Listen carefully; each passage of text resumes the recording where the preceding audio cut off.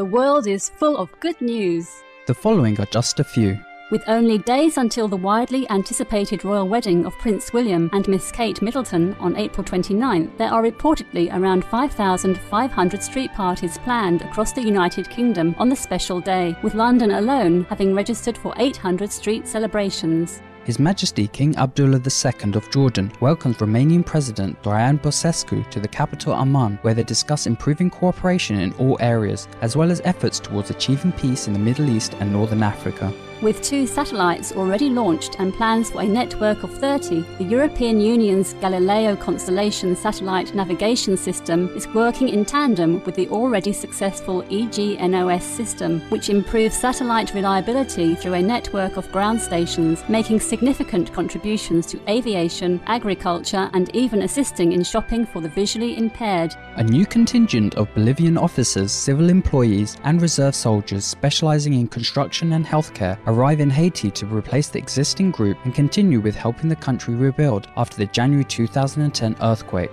Researchers at the Fraunhofer Institute in Germany are developing 3-dimensional skin using existing human skin cells, which they hope will be able to replace animal testing of chemicals, pharmaceuticals and cosmetics, as well as organ reconstruction. A 2-year-old girl who accidentally slipped and fell while playing on the 4th floor balcony of a hotel in Orlando, USA, was miraculously caught on the ground by British tourist Helen Beard, who saw her hanging from the railing and ran to save her in time. With Bangladeshis still affected by the 2009 cyclone Ayla, the European Union is donating additional financial aid of €10 million to help rebuild homes, infrastructure and people's lives. Thanks to the keen ears of their canine boxer Duke, Jane Walsh and Sean Wood rescue a 4-month-old Staffordshire Bull Terrier severely injured and left to die in an industrial bin in Cheshire East, UK, saying they will also adopt the puppy upon his release from the hospital.